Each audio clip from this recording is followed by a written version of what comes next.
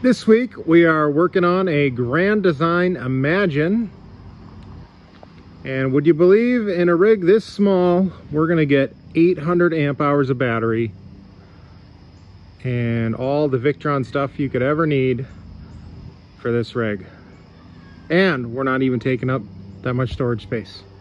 Let's check it out. I want to do a quick note about why I do these videos at the stage that they are. Mostly this is when I've kind of figured out all the tough stuff. I know where AC lines are running, I know where the data lines are running, and everything's kind of sorted out. So these are actually useful if you're going to put solar and Victron equipment in a rig like this, ideally this exact one. You'll have an idea of what to do and how to do it rather than discovering it along with me, which is also fun. We have one video where we did the entire process, and most of it's just about exploring and figuring things out. But anyway, that's why we do that. So without further ado, let's flip the camera around and get to the good stuff.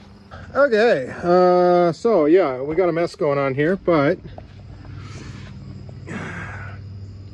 we've got 800 amp hours, 4 200 amp hour batteries, and those real thin, slim case design ones.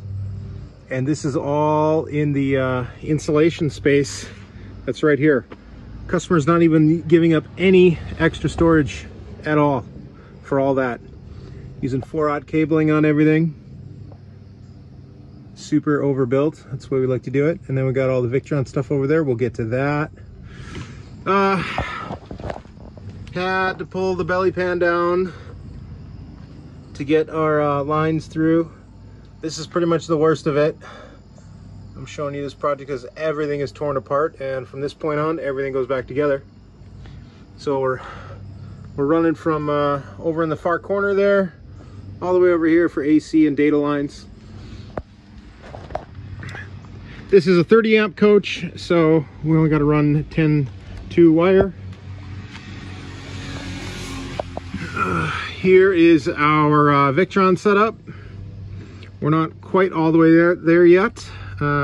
We are also going to be keeping the Furrion charger in the system. However, this is going to be a ground deploy setup. So we're going to take the PV solar input, route those to the breakers, and then also route the new PV input to those breakers.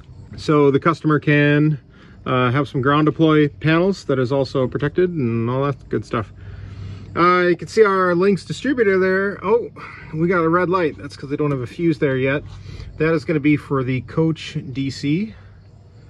We got to get a cover on our main fuse there. But everything else is going all right. That's the hole we're routing everything through. Don't have the AC lines landed there yet. That's going to be a pain in the butt, no doubt about that. But I like the way this looks. It's looking good. So inside here, it gets a little tricky. Had to do some exploratory surgery. I explored back there. Don't take that cover off. Just a couple of screws, but that's where the smarts are for the, I think the lighting system. I'm pretty sure this panel controls it. I got a smart lighting system. Super jealous, I love those.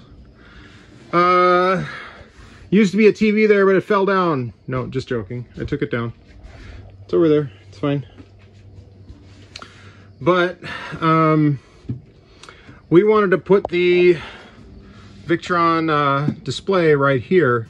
So to do that, we got to get HDMI and USB to here, but there's no real storage. There's no way to do it through here without exposing the wires, and I like to try and hide them as best I can. It's also important for the customer, as it would for any customer. Luckily, this wall is hollow, but to get at this wall, I had to undo some screws there and actually do some careful prying here. As you can see here, this wall is actually stapled from the bottom up to get access to that. So we'll have to put that back down and probably do some stainless screws back down through here to secure that up. And also it's weird, they just popped a whole bunch of staples in there for some reason, not sure why. The things they do in these is so weird. And then anyway, that hole comes out right here, and the AC and all the data lines are all coming out right there. So We are in good shape. We're in day 2 on this project, and this represents about typically where we would be. For you, it may take a little bit longer, just you know, poking around. Ideally, you know, if you're not sure, don't drill. If you're, you know, don't want to put a hole through a tank or anything like that, just take your time, and it'll all work out fine. And also take a moment to subscribe to this channel if you like watching this kind of stuff or learning about DIY solar, RV solar, batteries. I do experiments all the time, try to figure out what are the best panels to be using, all that kind of fun stuff. So definitely worth a subscribe, I feel. All right, here we go. We got 800 watts here. And then we kept the 165 watt panel and paired that with a little 100 watt Spartan panel. And what we get there is we're basically making a 200 watt equivalent to one of these, because these are 12 volt panels, which means they run at 22 volts or so. You add those together, it equals about one of these. So these are running series, parallel these two together. So this array right here of 4 panels is a 2S, and 1P. I don't know, it's a little confusing. It works though. In practice, what it means is you can shade this part, any part of these panels, and nothing really happens to the array. You can shade this one panel, nothing really happens to the array, because both of these 3 panels are in parallel. And so here's what, here's how it works, or how it looks. I think we did good. It's pickup morning on this Grand Design Imagine. Nice little travel trailer, and like I said, we put a lot of solar and well, actually a lot of battery, plenty of solar for it, and now it's all finished up. So to review, we've got 800 amp hours of battery in here. Where is it? Right, it's in that space right there. Took that wall out, built some framing, and now it's all tucked away. Got the light switch working in there again, of course. Starting to put the customer stuff back in there. Here's where all the Victron components are. In the other side, got 2 solar breakers, disconnects. One, of course, is for the MPPT there, and then the other is for the Furrion MPPT that we kept. And then we pipe that into these 2 right here, so the customer can connect any other MC4 compatible connector and just run it right down there, so they can have ground deploy panels as well. Got the Orion DC-DC charger, got some other other wires and stuff going up, HDMI, USB, all going up to there to the servo, all in not conduit, cable raceway. Got our links there with its light working. Got the main disaster fuse, disconnect, shunt, and then of course the multi-plus. And we load tested all of this. It runs the air conditioner just fine. Something to keep in mind when you are running heavy loads like that is the fuse area will get hot because it's just a thin piece of metal. Its job is to explode at a certain temperature. So it doesn't go from ambient temperature to horrible or to exploding in an instant. It gradually goes up there. So something to keep in mind. And also one of the reasons why I like using 4-aught cable on all this stuff for 12 volt. Just makes sense to me. Looks like we gotta do a little bit of vacuuming here before we do final delivery.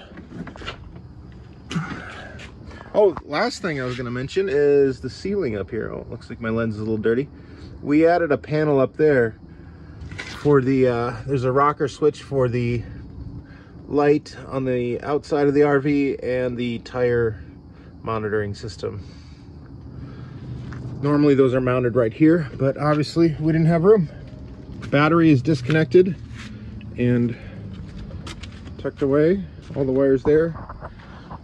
Got this down here. This is all buttoned up. You'd never know we were in there. Re-spray foamed everything that needed to be re-sealed up. Here we are making some solar. Everything's working fine. Got that all buttoned up back together. Got this area taken care of. And there are a couple of scratches and things just for moving things around. We did the best we could. But there are no exposed wires on this install. I was actually worried we were going to have to run the HDMI and USB up out of here inside the cabinet and up. But we were able to make that work. And as a special treat, Coco got to meet the customer's dog, who's also a Saint Bernard. We love meeting customer dogs, and this was just a special treat, so thank you. That'll wrap up this project, and if you need any solar or lithium batteries, Victron equipment, you want it installed on your rig, contact us at our website, sotasolar.com, S-O-T-A, solar.com. We also sell the equipment direct to you if you'd like, and that helps us out a little bit. We do make a little bit on that, and if nothing else, give us a subscribe and thumbs up, or leave a comment. Love to hear from you.